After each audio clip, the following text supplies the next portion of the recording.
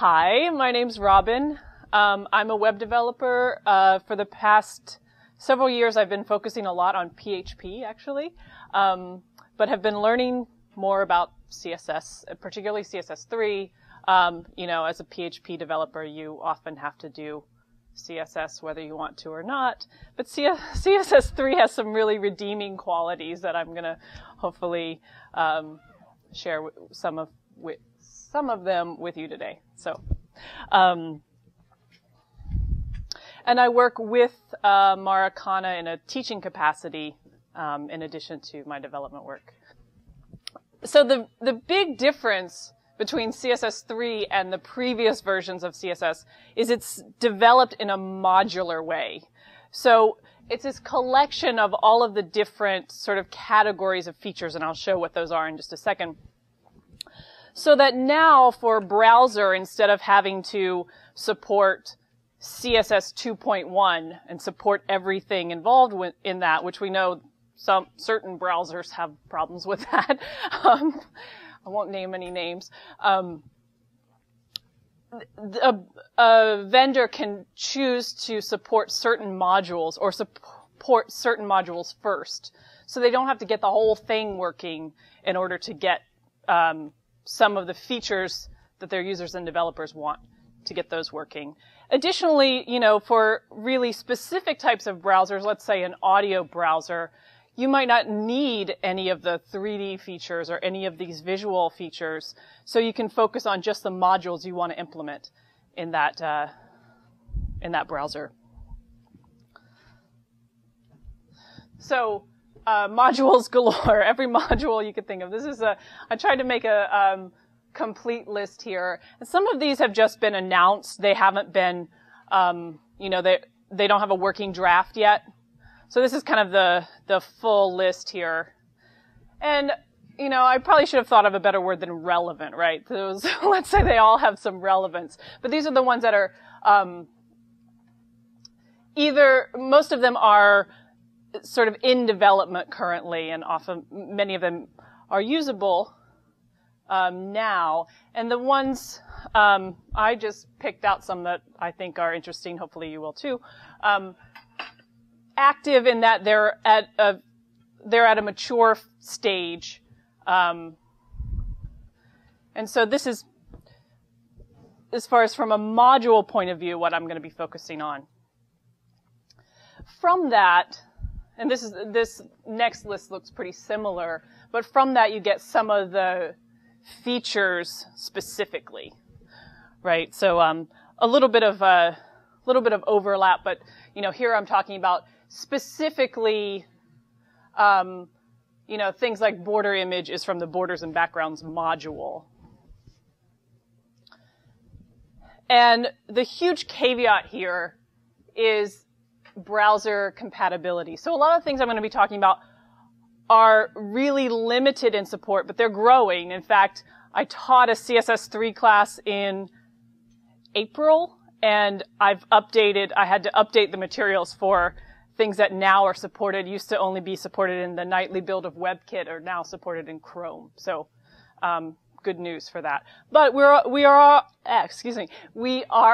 on the cutting edge a little bit here, in that it's not going to work in IE6 or 7 or 8 often, and sometimes or in Firefox.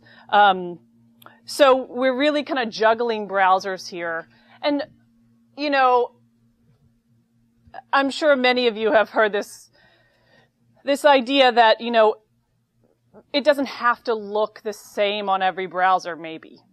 This is this new radical idea. So, you can have something like animation that looks fine when, the tab isn't moving up in an animated way. And if you happen to have that browser, you get the extra bells and whistles. So, kind of thinking about juggling those types of things. And importantly, a lot of these are not officially implemented yet. They're implemented on their browser-specific properties. So you'll often see the prefixes WebKit, which, is going to be Safari, Chrome, iPhone, Mozilla, Firefox.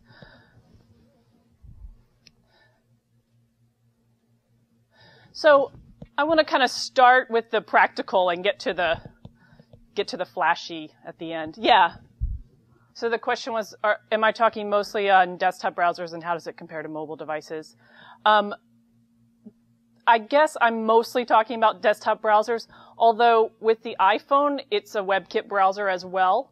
And I think Safari on the desktop is kind of catching up to iPhone, but for a while, iPhone was one of the few that supported some of the features like 3D and some of the animation features. Okay, so again, kind of starting with the practical, we've got some new attribute selectors here.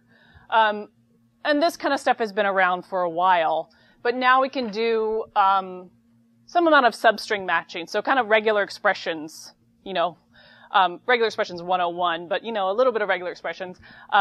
So you can match the beginning, you can match the end, you can match to contain something.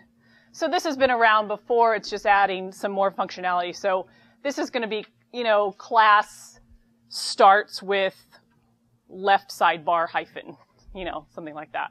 And it used to be, or it still is, but CSS2, you just say class is or equals left sidebar inner, whatever. Hopefully not, but if you work with open source content management systems, that's what you deal with. That's another topic for another day. Additionally, we have this new combinator. And again, CSS is kind of venturing into territory that was once more just the territory of JavaScript. So you're able to drill down through the DOM in a more specific way than you used to be able to. So that you can, we've had this with the sort of the greater than sign, the sort of arrow symbol, saying, something is a parent of something else. Now with the tilde, we have an image of something, so all images that are at the same level of the DOM as this note div.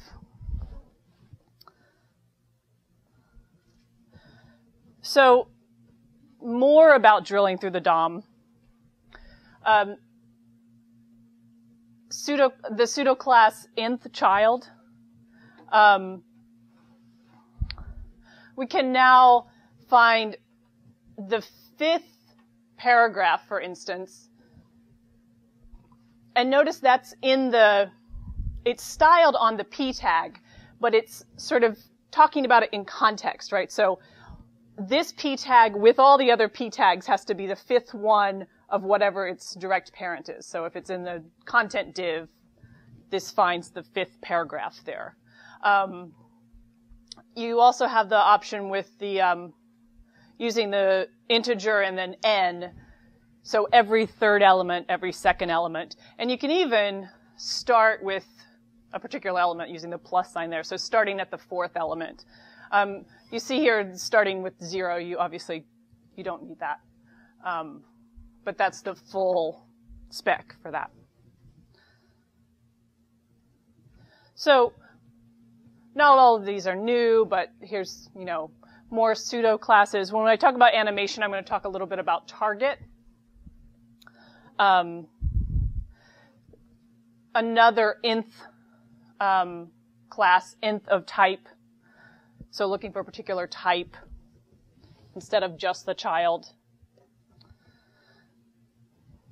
So here's a little example of some of that. I hope you can see this okay. Just have some really simple HTML up there, an unordered list and so forth, and a couple of CSS definitions here. So looking for the third child of the list item is going to give you that one. And then the next one, with looking for the sibling, any direct siblings of an image that are within the content div is going to give you that, and noticeably not this other one, because it's not the direct sibling. I'm sorry, the direct child sibling, sorry.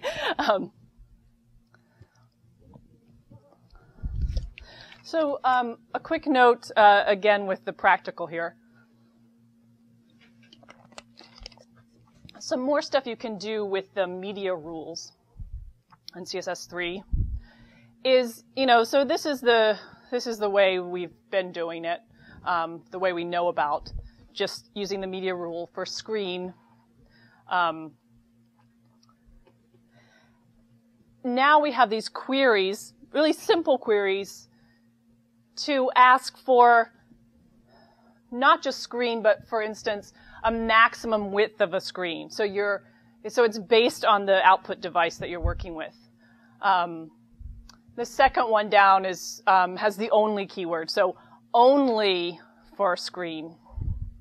And something like this, and color just is looking that it has a color property. So max width, you can find the list of all of the possible properties. But notice how it's used. It's used in the media rule. It's used in the import rule. You can also use it directly in a style sheet link tag.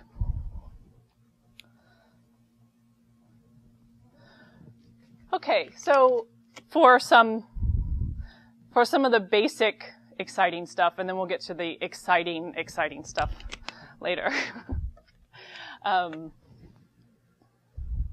One of the big deals, which is almost, I'm sure most of you know about, so maybe it doesn't even seem like a big deal anymore, is support for rounded corners. And as you probably know, many of the browsers had this support before it made it into the spec. And this is one of those things where the browsers are kind of catching up when standardizing the way they implement this. So this is sort of the official spec. And there are several ways of doing this, right? So officially, you should be able to have an elliptical corner, meaning that the height here is a little bit, in this case, shorter than the width there. In actuality, when you want to try to do that, you have to be kind of careful between browsers. Again, the official spec, if you use a slash, you'll get that behavior on every corner. In Firefox, if you leave out the slash, you'll get a 25-point round here, and then or maybe it's the opposite. You'll get 55 here, and you'll get 25 on opposite sides, so you have an unequal box, and maybe you want that. But this is actually new in Firefox. The newest version of Firefox, they did implement this this slash there, so that you don't get quite as wacky results as you once did. So something to play around with if you haven't already. Even wackier, really, is border image. So what this does is it takes an image, generally a square, doesn't have to be a square, but it takes an image and maps it onto a box and uses it as a border. And there are several options of the way it does that. But basically, you're kind of doing the slicing by saying that the width is 8 pixels. So you're saying that this area of your image is what you're going to use as the border. It gets more complex from there, but that's sort of the basics. And then obviously giving the name of the image and so forth. Some new stuff with colors.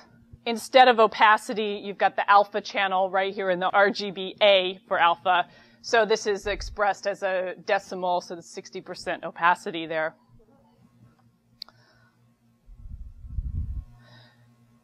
And some fun graphics type stuff. We've got gradients. So you can actually do a fair amount of work with gradients. This is sort of the simplest one, just using a from and a to.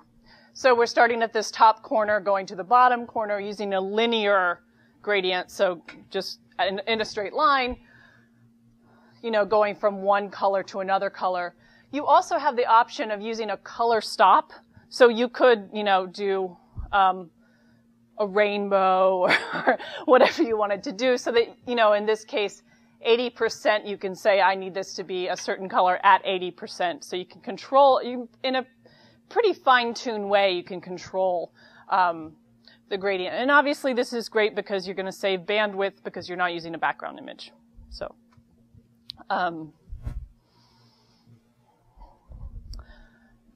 shadows, sort of like in PowerPoint here, so now you can add a drop shadow to a box or a piece of text.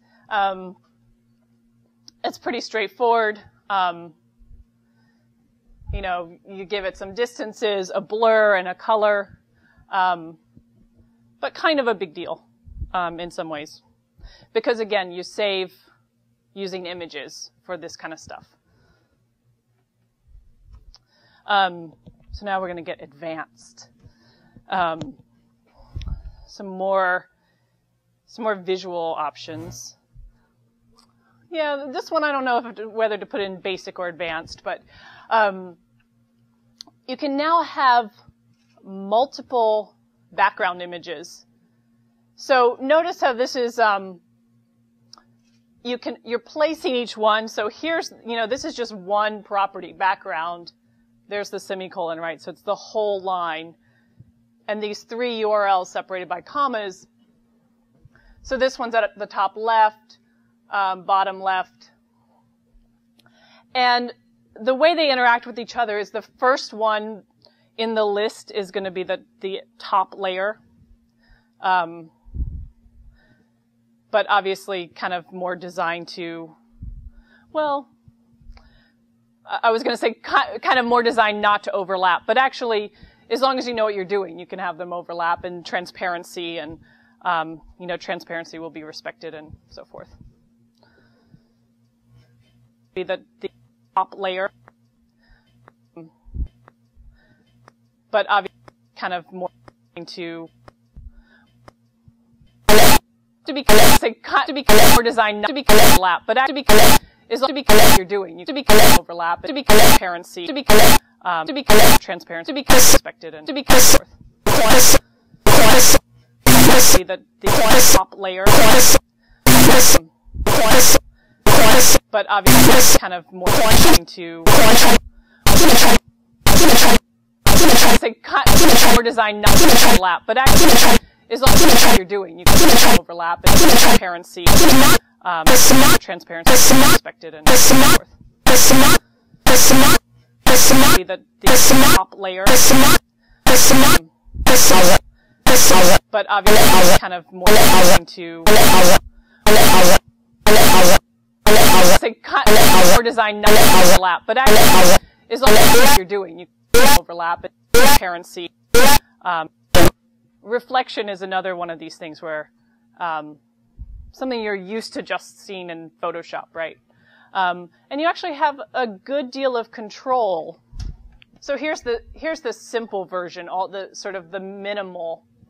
You just say below, that the reflection is going to happen below the main image, a 5-pixel offset, so 5 pixels away from the image, and then. This is, I realize this is somewhat hard to read, possibly impossible to read, but the point being is that you can overlay a gradient onto the reflection, so you get this sort of iTunes look, so what's it called, cover flow type of thing. So you can see that the gradient actually comes in here just like it does for a normal gradient, and it's sort of added. It's added as part of this definition. Okay, quickly just a few text features I'm throwing in here to in the interest of being thorough. Not super exciting. You have another option for text overflow in addition to automatic or hidden. You can ellipse it. I don't know what the verb for ellipsis is, but you can cause ellipses to be shown. Ellipse it, right? That's a verb.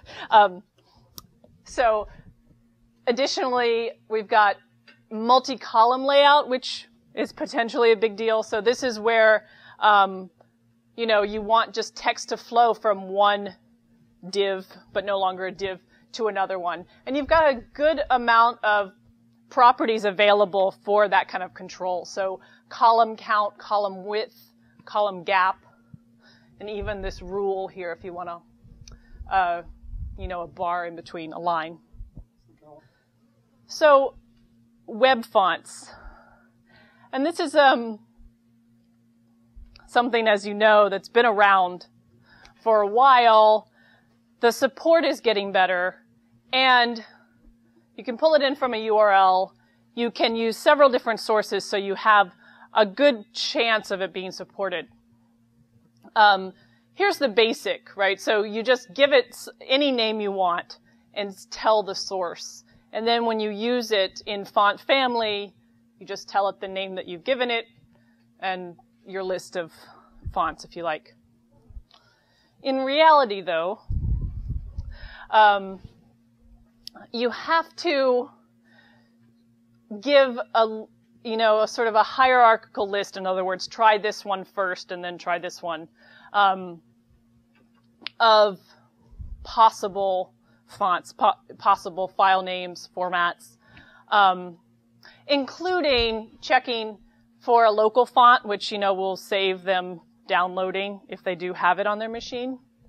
And the example here, the order of this is very intentional because this is partly trying to deal with IE, believe it or not.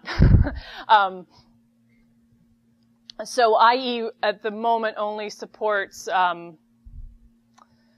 this one type, so you have to start with that. So you're trying to play nice with with IE.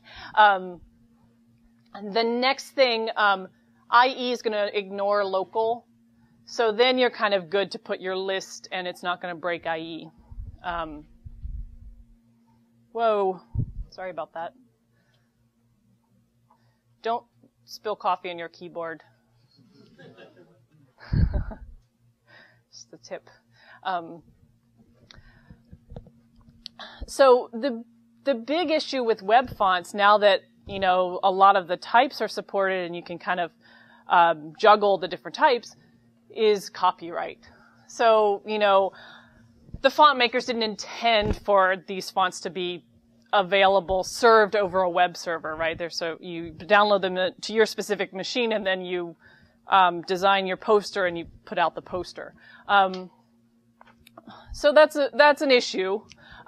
There are, though, some freeware fonts that do have the license available for, to serve over the web. One of those is Font Squirrel. I'm sure there's lots of others. And then font hosting. This one's new, Google Font API.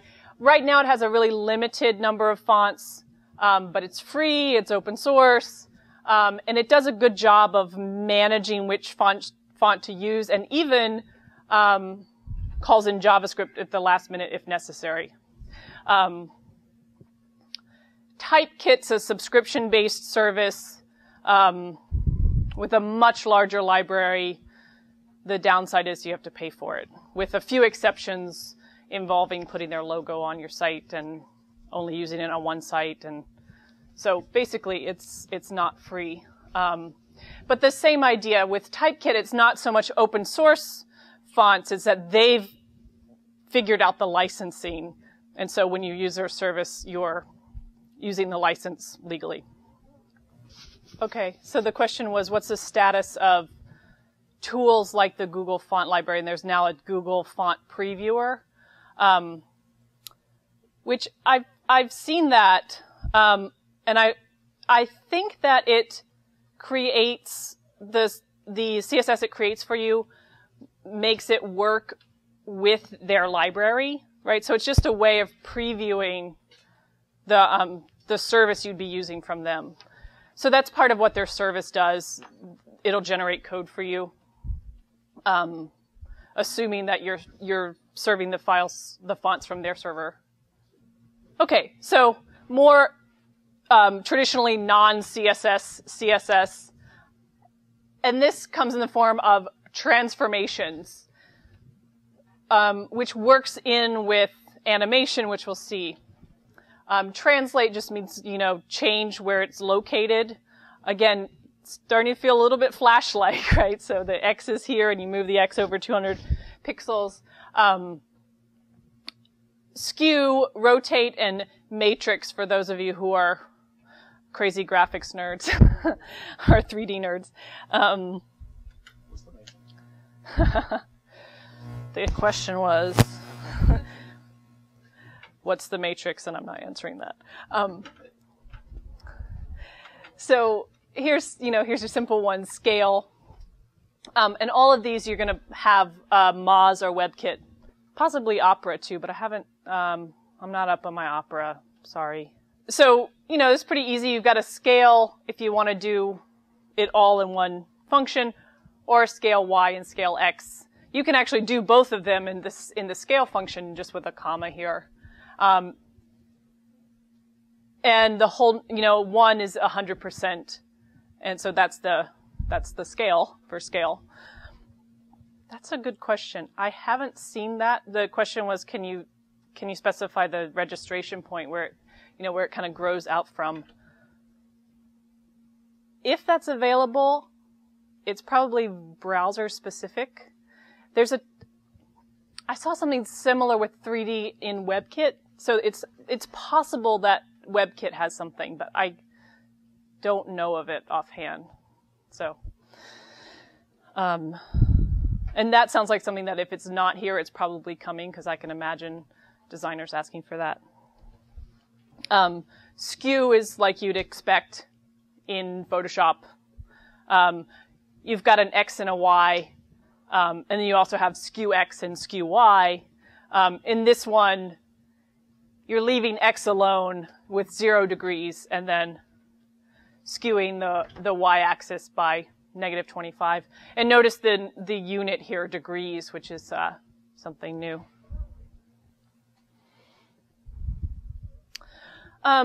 So before we get to real 3D, here's some fake 3D, right? So you can actually make things look 3D just by using things like skew and rotate and scale. So this is a cube, but it's not a cube. It's 3 boxes, three divs that are skewed and rotated and so forth. And just to prove that I didn't make that up,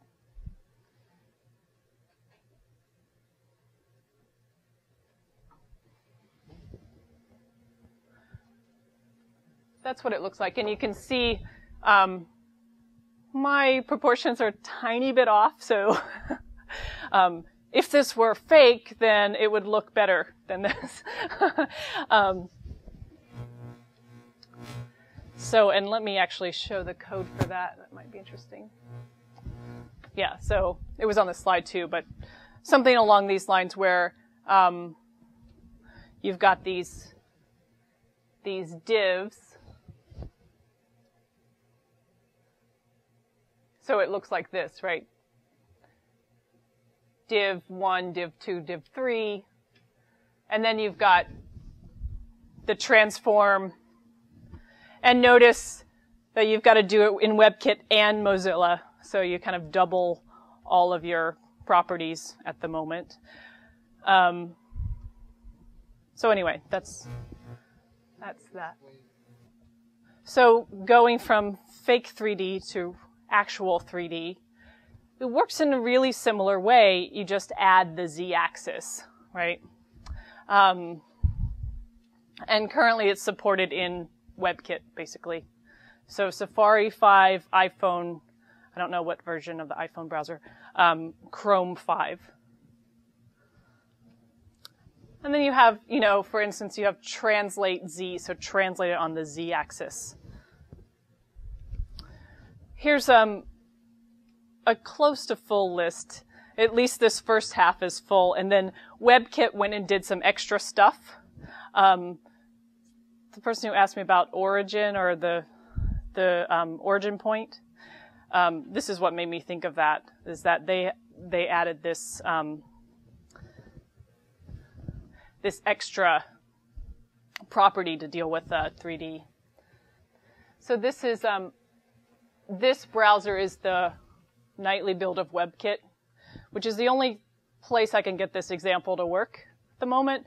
But this is an example of changing perspective in 3D, and it also gives you an idea of what the 3D does. So, you know, here's, if you're, and I'm no 3D expert, but I'm assuming this is kind of the close, the close view. Feel free to correct me. And then this is actually changing the origin to where the mouse is. And interestingly, all this stuff is still clickable, so I could copy and paste it. All right, so animation. Here's the exciting part. So we've talked about the transformations, right? So transforming, you know, the scale, the position, the skew, and so forth. You know, and you also have obviously your, you know, your standard stuff like width and height. So, and you've always, not always, but for a long time, you've had the hover property, which you can apply to the, you know, to box, for instance. So you can, you know, you can hover this and change the width and height. What you can now do, and this was your question before, is here you're setting the transition property to transition these two properties, width and height, over the duration of 2 seconds. So that, and notice that you're setting this kind of in the main definition, right?